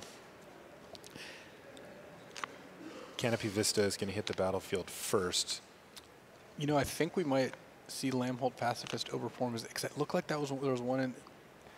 Let's take a look. Does Mengucci have one in his hand? No, Steve does. If Or Steve plays a excuse me? turn 2 Lamhold Pacifist, and then Mengucci didn't have a 2-drop, then Steve could have Just run him over. started running over with a 4/4? He's casting Oath of Nissa just to guarantee that he can cast Nissa next turn. Interesting. Yeah, he didn't have the third land, right? It looked like he did. But he didn't have the double green. Oh, he doesn't have the double missing. green. He He's had looking double for the planes. second green mana. The Oath gets him that. Okay, well, Mengucci would have foiled that plan here as he's found himself a Sylvan Advocate for turn 2. Passes the turn back to Rubin.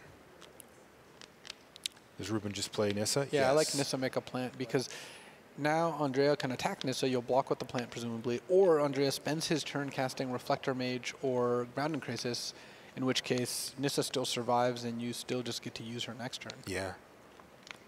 All right, Reflector Mage it is. Attack. Nissa falls down to 2, and this is not the worst case scenario here for Rubin. Now Rubin's going to go like Lamhold Pacifist, 3-bin Inspector, make a plant. Wow. Another funny interaction, if Lamhold Pacifist gets up to 4 power on its own, like with a Nissa ++1 counter, for example, it can attack. It can just attack on its own? Yep, it says it can only attack if you have a 4-power creature in play. And But it sees itself? yeah, it looks at itself. Okay. This is a great start for Steve Rubin. The pressure's on Andrea Mengucci to keep this board stabilized, or else Rubin could be our champion. Green-white tokens. And to reiterate, Nissa got cast due to Oath of Nissa. It's just, you know, when you see 2 planes and a Canopy Vista tap for Nissa, that is why. All right, here's Declaration in Stone. Going to take out the Lamhold Pacifist. I think that's a sign that it was a good card to sideboard in. Your opponent sideboarded in removal, gets aimed at it. Good call. Now, a chump with the plant token means that Nissa still gets to survive this attack, falling back down to 1. So good job by Mengucci to keep the heat on. Yeah, that was important. Oh, Was that an Avacyn off the that's top? an Avacyn. Yes. That was a huge draw. So Wow. now Rubin can go make a plant, land, go. He has to worry about Ojutai's Kin, but Andrea just has the one Ojutai's Kin. one. And if he doesn't have it, then Steve can almost end the game with Avacyn just right on the spot. Mengucci does not have it. And he does not draw it for the turn either. He finds himself another copy of gotta have Sylvan a Advocate. sick feeling in your stomach if you're Mengucci and you just like Steve passes with 5 mana, could have Secure, could have Avacyn. You could just not attacking into a Planeswalker, I think is what he's going to do. Yeah, he And just here we declined go. to attack. Yeah, that was a great play by Good, Mengucci. great, no attack. And here's an Archangel Avacyn.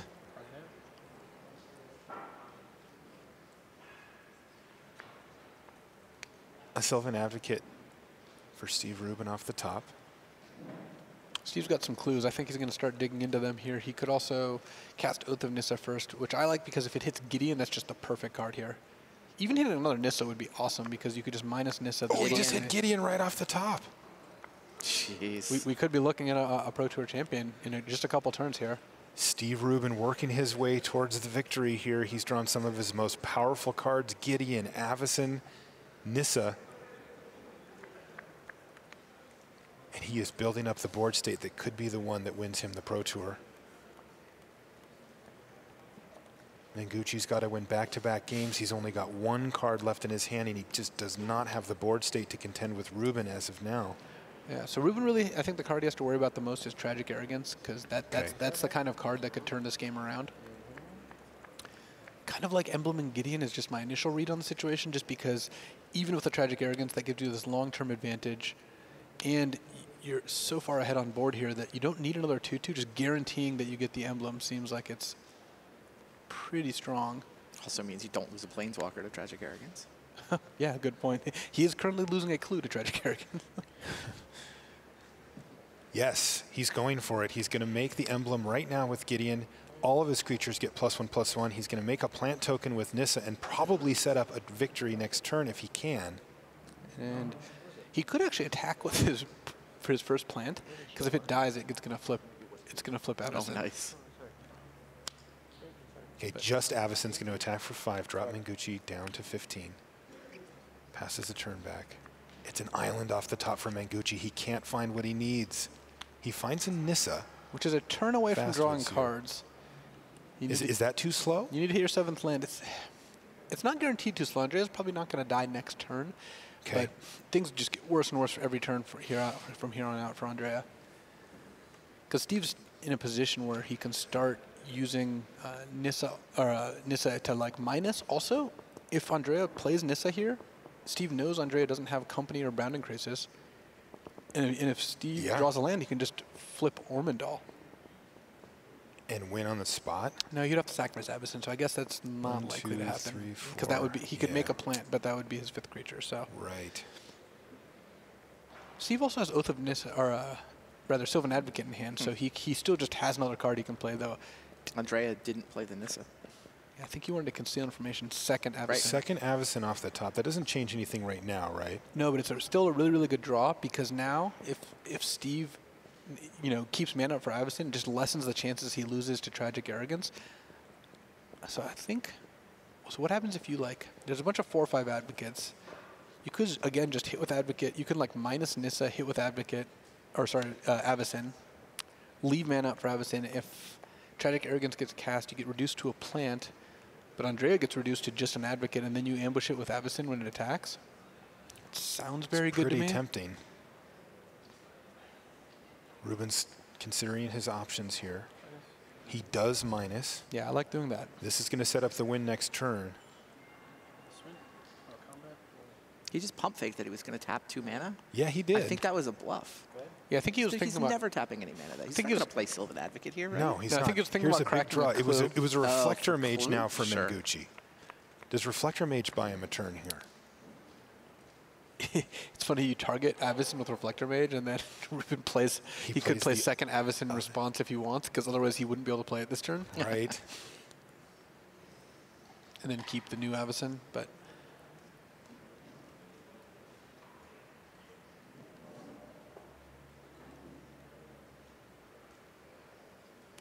Mengucci decides to play Nissa. Trigger on the stack. He's going to go find a forest. This does allow him to transform Nissa. He is unable to cast Tragic Arrogance this turn, even if he finds it off Nissa, though. He's 1 mana short.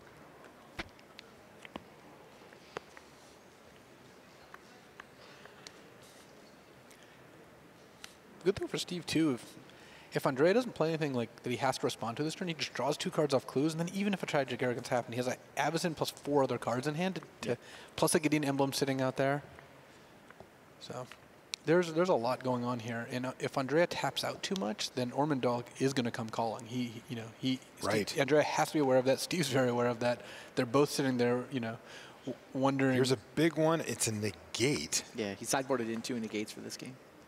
No, I mean, they're good against Secure the Wastes and Planeswalkers, but Not not only are they not good in this situation, when your opponent knows you have negate, the utility just goes down so much. And here's the Reflector Mage to get rid of Avacyn. This does force Rubin to make a decision on either just letting this happen or casting his other Avacyn. So actually, I think Rubin just has the win here. Just with Ormondal. Yeah, play Avacyn, keep new Avacyn, untap, Nissa make a plant. Right, not enough. Well, he needs another land. So. Oh, he's a mana short. Yeah. So do you want to use your Avacyn for that? You can't play the second Avacyn if you let the ability resolve is the problem. That's why you might have to lose an Avacyn. I still like just playing Avacyn here. Even if you don't win by drawing a land, you kill Nissa or take half of Andrea's life total. Yeah, exactly. And you make all your creatures indestructible. So otherwise, because otherwise Andrea would have a good attack this turn that would threaten your Nissa. Yeah, good point. Steve Rubin's working through his options here. He can sense how close he is to that trophy. He's an untapped land away from just winning. Wow.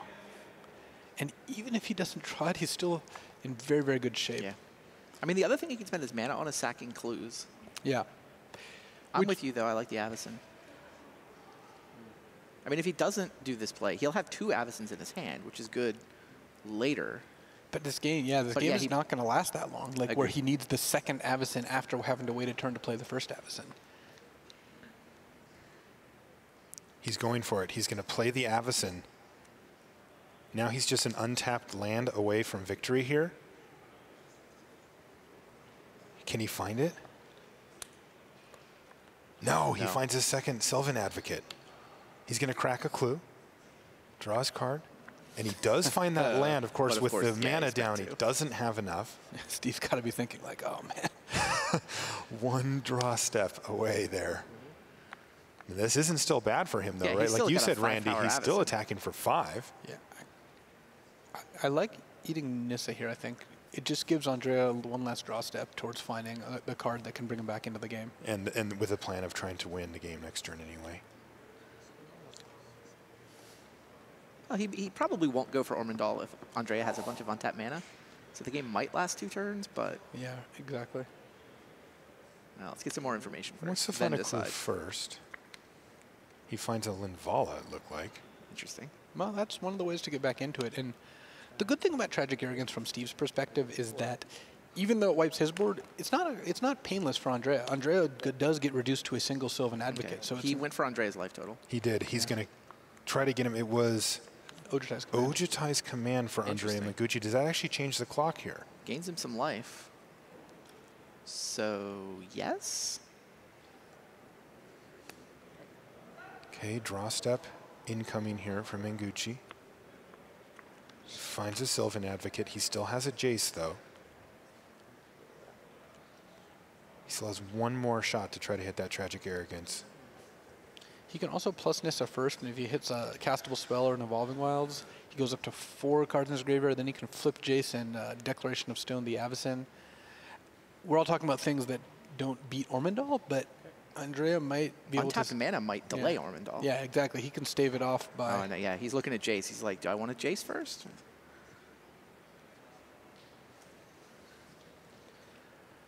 Flipping Jace for Declaration of Stone sounds Declaration great. and Stone as Yeah, well. I think you Nissa first. Yeah, well, you do need to do something first if you want to flip Jace, because there's only 3 cards in the graveyard. Right.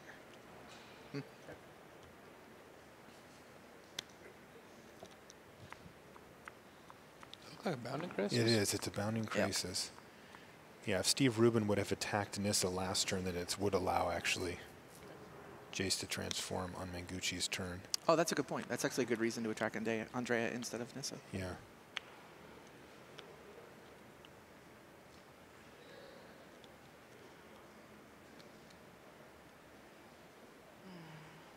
Andrea's looking at the board state. He's trying to find a way out. He's not dead next turn. He survived the turn of the untapped land, Spelling Doom, because he has Bounding Crisis to tap down Ormondal. Or Addison. Or Avacyn. Actually, the problem is he has to go Bounding Crisis, tap Avacyn, and then Steve can just Ormondal. Right. And the fact that Steve can Ormondal while leaving Avacyn in play this turn is not all in. Actually, it makes me really want to do that. Just plus Nissa, and then just Ormondal with your other creatures. Yep. And then, oh look, or Steve can just, Wow, I guess with a Gideon Emblem out, now he can just attack with Make all a his whole bunch of creatures. lethal creatures here. He's going to minus Nissa to put a +1/+1 counter on each of his creatures. He still has Archangel Avacyn. One of the things I really like about using Westvale Abbey this turn is, let's say you go to your attack. Andrea's going to Bounding Crisis the Avacyn. You can then Westvale Abbey away the 3 plants, the Thraben Inspector, and the Sylvan Advocate. Then Andrea has to have a second Bounding Crisis or a Reflector Mage off Collected Company in order to not die to Ormondal. Wow. Yeah, you're really forcing him to have very specific Even if those things things. happen, Avacyn then flips on Andrea's upkeep. And wipes his board. Killing the 2 Reflector Mages. Doesn't kill Jace because Jace gets to flip in Jace response. will And doesn't be. kill the Advocates. So it's not, everything is not great. But you also force Andrea to have 2 answers for your 2 flyers.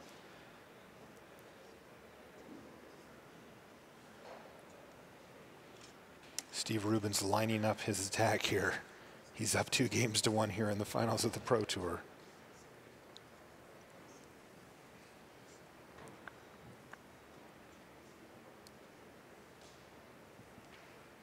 And it looks like he's going to attack with everything here. So that means that He didn't play the Bounding Mengucci Crisis? did not Crisis here.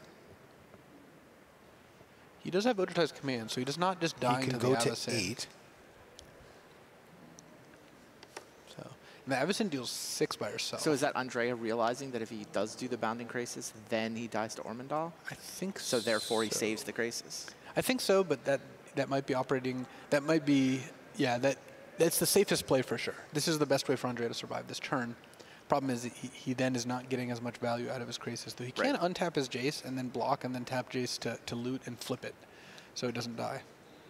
That does give him access to Declaration in Stone on his turn.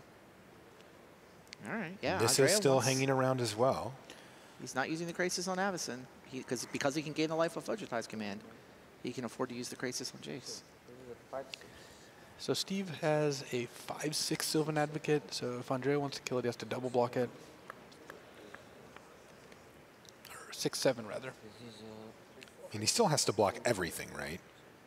If he's 'Cause he's gaining taking life, he 6. still has to block everything. Yeah. Yes. Which means... Avacyn is 6. Yeah. It means a lot of chump blocks here. Also, Andrea can block such that he doesn't kill any of Steve's creatures. But if he does kill them, then Avacyn is going to flip on his next turn. He And has do to 3 block to so him that he and doesn't finish kill him anything, off. right? Because he's taking... Yeah. Otherwise, he takes 6, He's going down to taking- 2, because he's at effective Yeah. 8 right now. And then the 3 kills him. Yeah, he can't kill a creature. He has to block them all without killing any of them. Which means Andrea is basically just jump blocking 5 The creatures. whole team here. That's not a good sentence to hear when you're talking about winning a game. Right. I mean, he can survive the turn, we think. But yeah, Crisis on...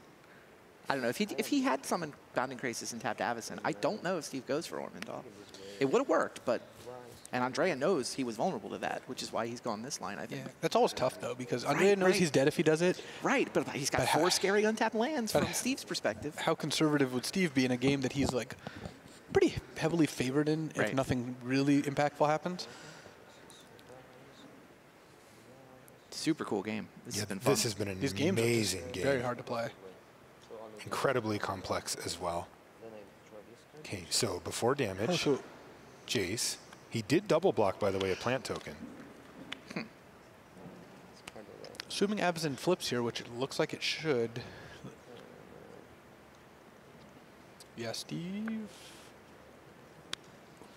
He's going to hit Andrea to 2, because Andrea is going to have to cast Energize Command.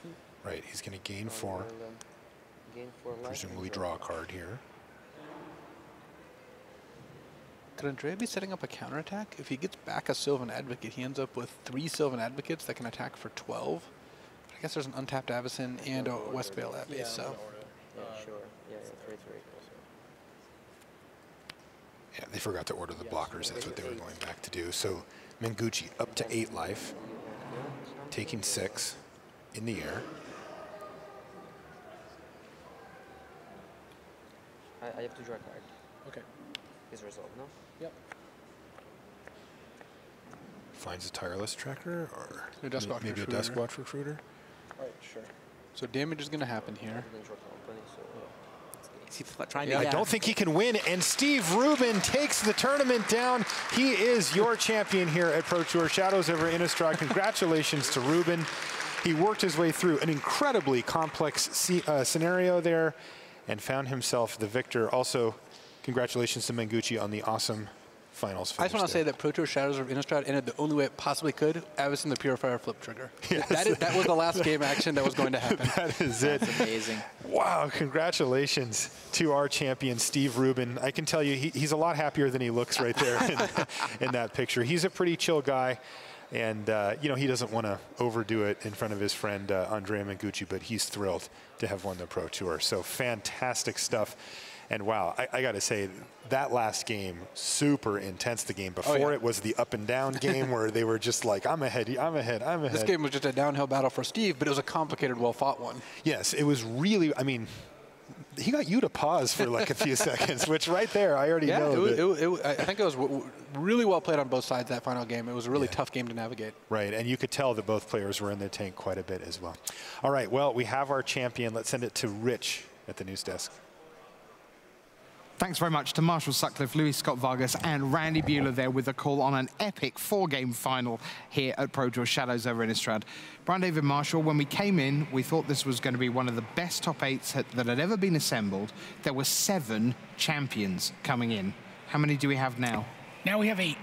Steve Rubin was the only person who came into this top 8 without some sort of trophy.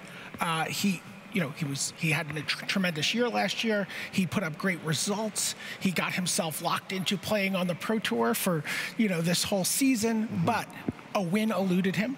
a top 8 eluded him. This was even the first top 8 of his Pro Tour career. So just a tremendous result for Steve Rubin. Another great finish for face-to-face games.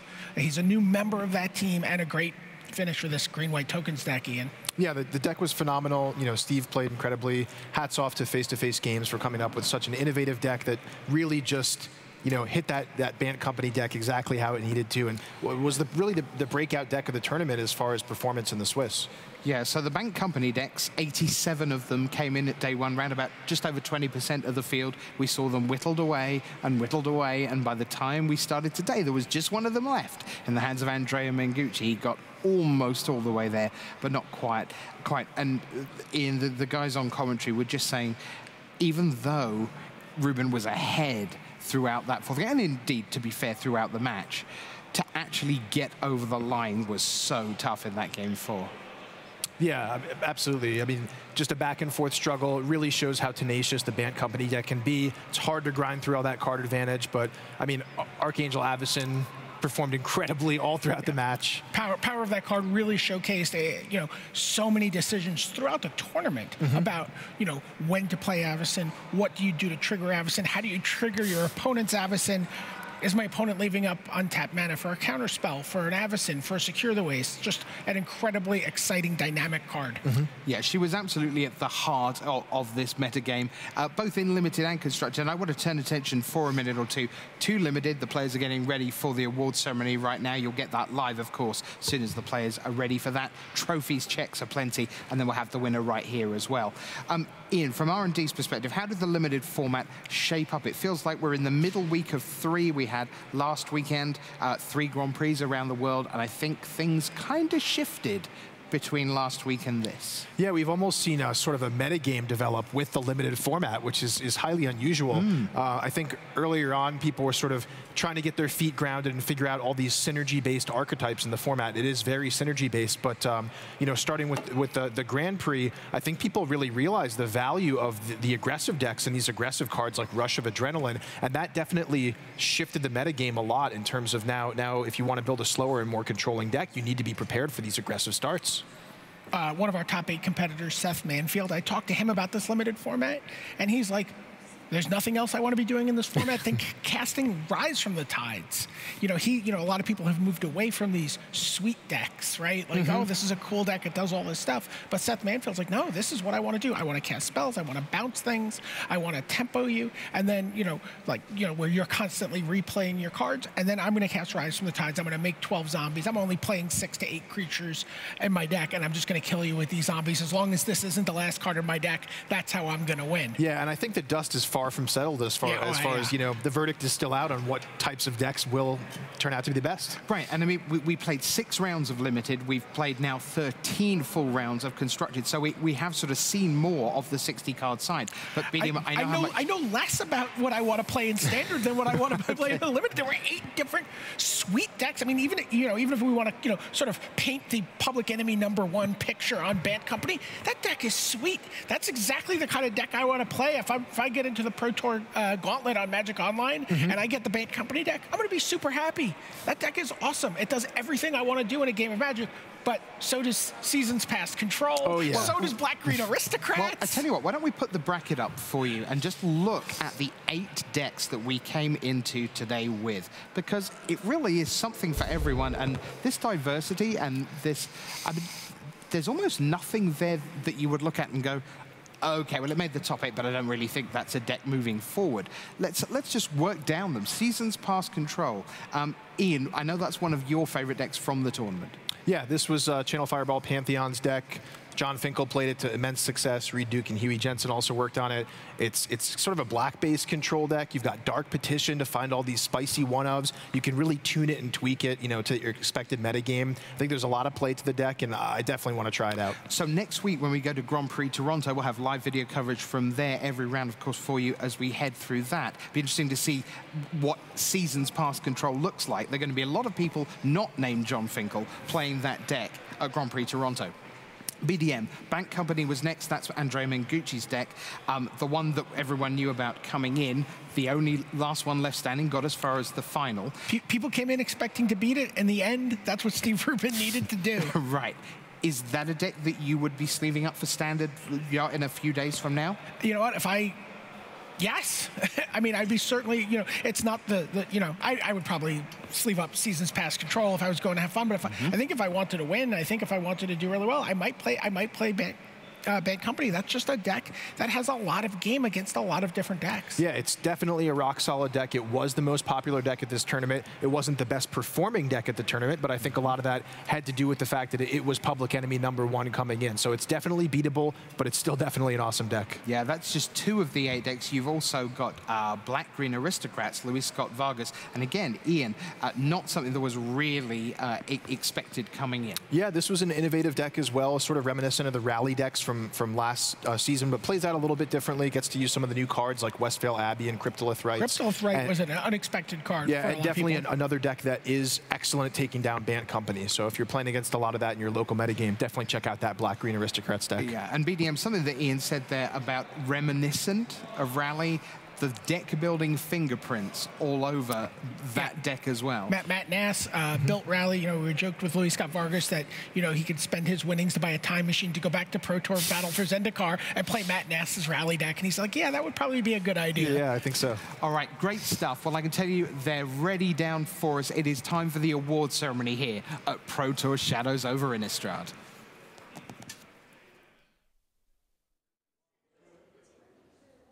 Hello and welcome to the feature match area here at Pro Tour Shadows over Innistrad. It has been a long and awesome weekend for our players, and now it's time for the most fun part. We get to give away some trophies. We have 2 players to recognize here. The first, our finalist from Italy, Andrea Mengucci.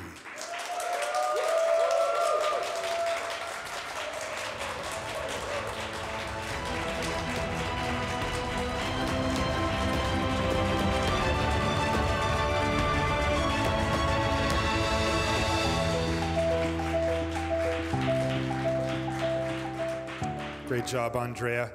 And now, let's recognize our champion from the United States, Steve Rubin.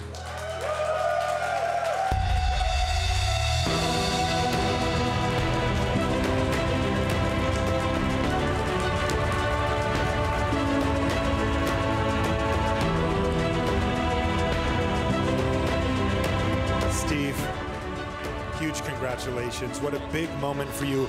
Talk us through your team members, the people that help you get here. All right, for this Pro Tour, for the first time, I team with team face-to-face games. My strategy in playing for Magic is just kind of have fun, and whatever I get extra, I get. And oh, here they are. I got it with face-to-face, so I'm quite happy. How do you guys feel about his victory? D's. Ladies and gentlemen, your champion, Steve Rubin.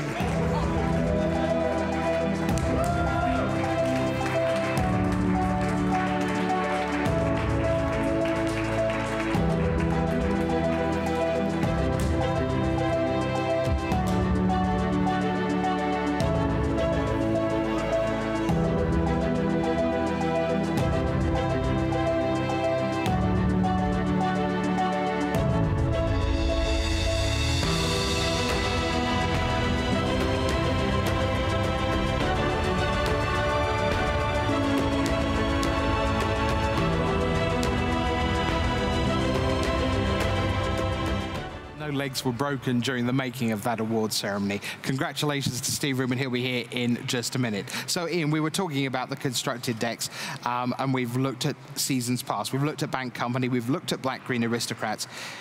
Where do you see Esper Dragons moving forward? Shota Yasuoka, I think a lot of us behind the scenes would have said pretty much he was always going to be on a deck like that.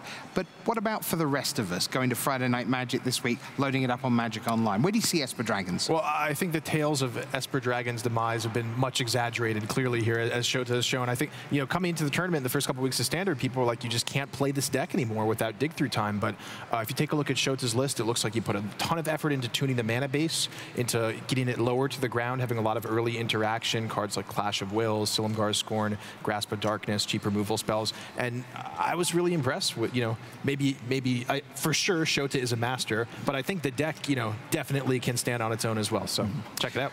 So next up we had Brad Nelson. Now he was playing red-green goggles ramp, and if people had been working Friday, Saturday and just turned up, watched Nelson against Rubin, he lost 3-0, they'd have gone, so what's all this red-green goggles ramp about then? But there's a lot to it, and it seems like a terrific deck. Yeah, red-green ramp is an archetype that's been around for many months now, but adding Pyromancer's goggles to it, I mean, Worldbreaker and Pyromancer's goggles next to each other seems totally incongruous. It does. But it was an awesome solution to the metagame here this weekend, and seeing things like Fall of Titans for X=8 get doubled. I mean, it just explosive thing. And also copying Magmatic Insight and Tormenting Voice were really like the key tools that allowed this ramp deck to keep the card flow going in order to propel it into the late game. One of the things that Magic's so great at is finding decks for different types of people. And it's fair to say that I'm a control player, so I look at Esper Dragons, but I also look at Seth Manfield's Esper Control. And I'm probably going to want to choose between those two. Do you have a sense which of those two is perhaps better positioned midfield, has got the most room to grow in this growing standard format? I think they both have room to grow in different directions. I think it really just depends on, like you said, Rich, what your style is as a player. We likened Seth Manfield's deck to a Boa Constrictor earlier, and I think it's kind of apt because, you watch that deck play out, and once it starts to get a little bit of traction and starts resolving these high loyalty planeswalkers, it's very difficult for the opponent to get out of that stranglehold as those planeswalkers just keep ticking up and generating incremental value. On the other hand, Shota's deck is capable of winning the game very quickly with cards like Dragonlord Ojutai and Dragonlord Silumgar. So yeah, it just depends on which way you want to go. Now, I really don't have it in for the goggles deck, but it is true that the other goggles deck, Luis Salvato from Argentina, with the red-white Eldrazi goggles, that also lost 3-0 in the quarterfinals and wasn't a great showcase for what does seem like a very good deck. It's true, it wasn't a great showcase, but obviously, Luis did very, very well throughout the Swiss, and the deck seems a little bit eclectic, but it's got a lot of play to it. You get to play with powerful cards like Thought Not Seer, no one doubts the power of that card, and also next to Pyromancer's goggles with plenty of red burn spells and powerful instants and sorceries. And what struck me most about that deck is if you take a look at the list, there's lots of 2s and 3s and 4-ofs at varying numbers there, and so it strikes me as a deck that has a lot of play that you can tune to your local metagame, and that as the overall standard metagame evolves, you can kind of just take that deck whatever direction makes the most sense.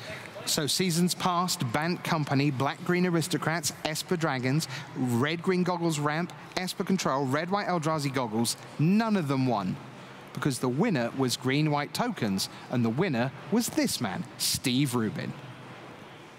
Thanks, Rich. I'm here with Pro Tour Shadows over Innistrad champion. Yep. First time in the top 8, Steve Rubin. Sure, yeah. You had a tremendous season last year. You called yourself the pro. Nobody quite knew you. You were a little under the radar. Of course. What did it feel like to make the top 8, and what expectations did you have going into that stacked bracket?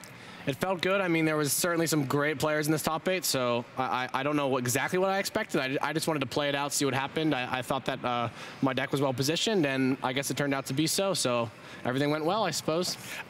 We're going to pour out a little ever-flowing chalice for Team Blitz here. Three of your teammates in the top 8 from your previous team. Yeah. You guys all worked together for the World Championship last year. Sure. Talk about the change of scenery, going to team face-to-face games, and how you guys came up with this green-white tokens deck. The face-to-face, obviously we started a bit early, about a week before Barcelona, the Grand Prix last week. And we just started, normally for the first week, they just did limited. I'm not, it's actually new to me. Usually I do a mix the entire time, but we did limited up to the Grand Prix, and then we started testing constructed seriously. Some games here and there in between. But we came up with a green-white deck actually quite late, about Tuesday this week, I think, or Monday, because we were just, Bant and humans seem to be the big decks, and it seemed like they just seemed to beat everything.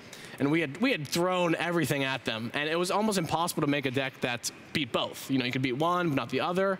Brian Brandoon actually, towards the end, like this was the last day that we had devoted to maybe trying something else, said, how about this green-white token deck that he's seen from a tournament in the Star City Games Invitational? We changed a few cards, and it immediately just started beating those decks and moving from there, and that's pretty much how it came to be. And so you get to the finals, and that's got to almost feel like so perfect. You're talking about beating Bant Company, and then you get to play against Bant Company in the finals. Yeah.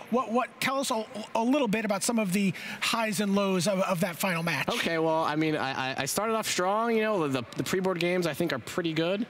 I was able to use Avacyn, obviously, to sweep his board and win some of the early games. It's harder to do that post-board.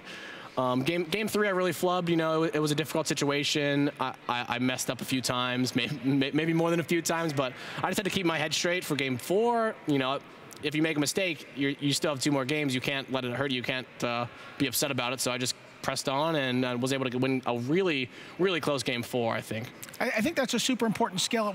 I've seen that, you know, countless Pro Tour victories where somewhere along the way someone made a mistake that I think at a lower level of play might completely derail your match. How does someone learn to be able to course adjust like that? Well, the first thing is to realize that nobody's perfect. I mean, I certainly did not play this tournament perfectly, or the finals, or anything for that matter. But you know, understand that the game is going to continue on, and there's no. It's almost expected. You know, I have a thing for every Pro Tour where once per day I allow myself. It sounds kind of silly, but I allow myself one big mistake. I mean, it's just going to happen. I'm not the best technical player, but you know, I can play with the best of them, and sometimes you make a mistake. If you know it's going to happen eventually, you know, I'm going to make a mistake. As long as you have the mentality of, well, I need to keep going, then it's not so bad. So at least that's how I think about it, but I guess it worked out for me here. That's a great attitude. Not so bad indeed. $40,000, a giant cup, invitation to the World Championship. Of course. We'll see you in Sydney. We'll see you at the World Championship. Steve Rubin, congratulations on an amazing, it's hard to say breakthrough finish after last year, but you know, a breakthrough top 8 performance. Sincerely, thank you, man. I appreciate it. That was just fantastic. You learn so much in just those couple of minutes.